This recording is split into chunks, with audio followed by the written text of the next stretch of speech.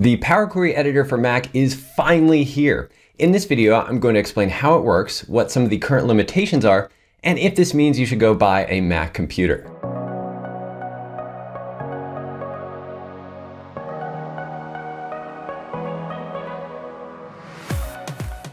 All right, so here it is, the Power Query Editor for the Mac version of Excel. If you've seen the Power Query Editor on the Windows version, you'll notice that it looks very similar. Up here on the Home tab, of course, we have all these buttons to do different types of transformations. We have that on the Transform tab over here as well. And I'll explain what some of these do, and we'll walk through a few transformations.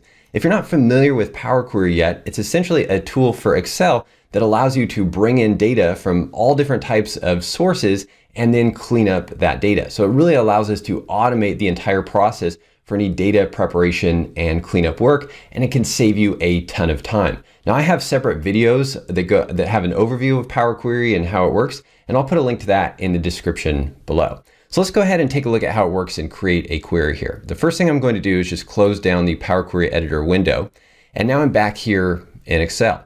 And on the Data tab of the ribbon here, you'll see this new button called Get Data Power Query. Now I should preface that this is currently only available to the Insiders Beta channel for Microsoft 365 for Excel for Mac.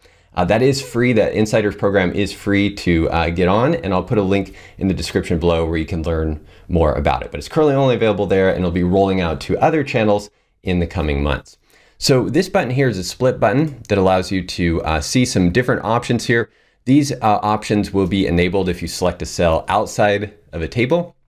You can also just click the Get Data button here, and this is a split button. So you can also just click this, the bigger half of the button here, and that's going to open up this window to choose your data source. Now currently it's only limited to these two data sources. Well, there's a few other data sources there, but when you click that button, you'll see that really we only have the options for these two data sources, and of course there'll be more data sources coming in the future. But for now, we can choose one of these data sources. We'll first start with a text or CSV file. That's going to prompt us to browse for a file. And here in this folder, I have a few CSV files with data in them. I've already imported Division 1 and Division 2, so we'll go ahead and do Division 3 and click Get Data.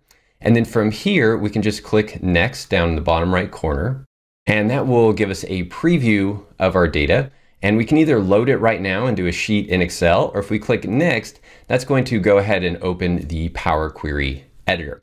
So here's the editor here. It's taken a few seconds to load. One reason is because I'm running my camera recording software and screen recording software, so it's chewing up some resources here. But it's in my experience, been pretty fast overall. And so now we have our data set here. And of course, with this, we can do all types of transformations. So let's say maybe we just want to filter out one of these products to remove a product. Let's say we'll just want to, oops, here we go. Remove product 2 or any rows for product 2. We'll go ahead and do that and hit OK. Another thing we can do is a split. So we have this purchaser column. Maybe we want to split this into first and last name. So here we can right click on the column, choose split column, and we want to split by delimiter. And Power Query for the Mac does have the advanced options as well. So it has all the same options that you'll see on the Windows version. So if we just wanted to split this by the leftmost delimiter, let's say for a space, we can go ahead and do that and hit OK. And then that's going to run that transformation. And we'll see we have two columns here for our purchaser first name and last name. And of course, we can go rename those columns. We can also, of course, delete columns. So maybe we don't need the time zone column. We can select it, hit the delete key on the keyboard, or just remove that column and do all types of data cleanup work. And then when we're done with those transformations, we can then go to the Home tab right here and click the Close and Load button. And that, of course, will create a new sheet in our workbook and output the data table with that data that's been cleaned up and all those transformations have been applied to. And I also wanted to show how this works with Excel tables and workbooks. So here we have an Excel table with some sales trend data, and we might want to clean this up and transform this to get it ready to use with a pivot table. So again, we'll hit the Get Data button here, and that'll open this window. This time we're going to choose Excel Workbook. And again, we'll need to browse for that workbook. So we're not actually able to pull the table from the same workbook that we're working in yet, at least not with a one-step process. what we'll need to do is browse for that. So we can click browse, and then we'll go find that file. So again, this is the same file I'm currently working in. We just need to locate it and find it here. And then we'll hit get data. And then that will bring in that file. We'll go ahead and hit next. And then on this navigation screen, we'll see all of the elements in the file here, all of these sheets and tables. And in this case here, I want this table. So I'm just going to click this table. This is my sales table here. And we'll see a preview of that data over here. Again, we could load it immediately, or if we hit next, this is going to open the Power Query Editor. And for this data set, I want to unpivot this data. So I'm just going to select the product column here. I'm going to go to the Transform tab. And then under Unpivot Columns, this is again a split button here. And I want to unpivot the other columns. And that's going to transform my data into 3 columns here to make this a vertical table that we can use as a source of a pivot table. And again, of course, you can quickly rename your columns, just double click them. So this is the month. This one here might be something like quantity. There we go. And now that we have our data cleaned up in this nice long skinny table, Home tab, close and load. And again, that will create a new sheet with our output table here. And the nice part about Power Query is that we've fully automated that process. So if we go back to our original data source here, and if we add rows here or delete rows or change these values, we can just save this file. After you make any changes, you want to save the file, go back over to the output table here, and there is a right-click refresh option, which would refresh the query and bring in any new data or any new changes based on the changes to your source data. Okay, so let's talk about some limitations of the Power Query Editor for Mac. And I do want to stress that these are current limitations. Microsoft is working on enhancing the Power Query Editor, so hopefully these will be all resolved in the near future. First of all, on the close and load, you'll obviously see here that it's not a split button, and we don't have the option to create a connection only like we do on Windows. So in this case here, if I wanted to combine all of these CSV files for division 1, 2, and 3, even if I had these queries here on the Windows version, I could create a connection only query, which means they don't output or create and output a table here in Excel. So with the Power Query Editor for Mac, we will have to create and output those tables and then combine them. The good news is that you still can do an append query to combine all these. So I'll quickly show that. So on the Home tab here, if we go over to the Combined section, we can append queries. Again, this is a split button here. You might want to append queries as a new query. And then here we can choose 3 or more tables.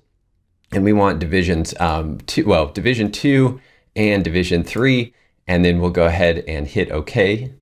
And that will create this new append query here with all of that data combined. So it's stacked on top of each other for all 3 of those data sources. So it's still great that we can do this and quickly combine data with Power Query and again, automate this process. One other limitation is there's no option to get data from a folder. So if we wanted to do that and combine all of these CSV files, and if we put more CSV files into the folder and automatically combine those in the future, we can't currently do that with the Power Query Editor for Mac yet. Again, hopefully that will be coming in the near future. And really the other big limitation right now is just the limited number of data sources. So of course in Excel and Power BI, we have a ton of data sources that we can connect to bring data into Excel. With the Power Query Editor for Mac, we're really currently limited to Excel and CSV files and some of these other sources here, SQL Server and database. Microsoft also mentioned that SharePoint was available as well. I'm not seeing it here as an option yet, but hopefully that'll be coming in the near future, along with a lot of other data sources. So again, a temporary setback here, but hopefully that'll be resolved very soon. And then finally, you might be wondering if you should now buy a Mac computer. And the answer is going to depend. I reposted this announcement on LinkedIn, and Eric Briemiller had a great question, which was, does this now put the Windows and Mac versions of Excel on equal footing? And again, it depends on your use case here. It does not put them on equal footing. Unfortunately, there's still a few, what I would call major limitations of the Mac version of Excel, but it depends on if you're going to use those features. The first is Power Pivot. Power Pivot is not currently available on the Mac version of Excel, and and I haven't heard any news that it will be coming in the near future. So that might be one limitation if you are using Power Pivot on the Windows version. Power BI is going to be another limitation. The desktop version of Power BI is only available on Windows. And then macros and VBA and the VB editor is much more robust on the Windows version of Excel than the Mac version. There are additional limitations there on the Mac version of Excel with user forms and the VB editor. So those three major areas of Excel. There's also a lot of other minor little differences. However, the team at Microsoft is working very hard to bring the Mac version of Excel up to speed, and they've done that over the last few years. So it is looking a lot more like the Windows version, like we're seeing here with the Power Query Editor, but those are some potential limitations. Now, one workaround to that is using a virtualization software like Parallels or VMware Fusion for the Mac. And with that, you can actually run Windows on the Mac and the Windows version of Excel on the Mac. So if you're only using Power Pivot every so often, or Power BI every so often, and you're not using it every single day, then that might be an option for you. Or even if you are using it every single day and you work for a company that's all Mac in-house and you need to be on a Mac, that's an option for you. And now that you have Power Query and the Power Query Editor on the Mac version of Excel, that might be one reason, or one more reason, that you don't have to open Windows or Windows computer to refresh and modify your queries.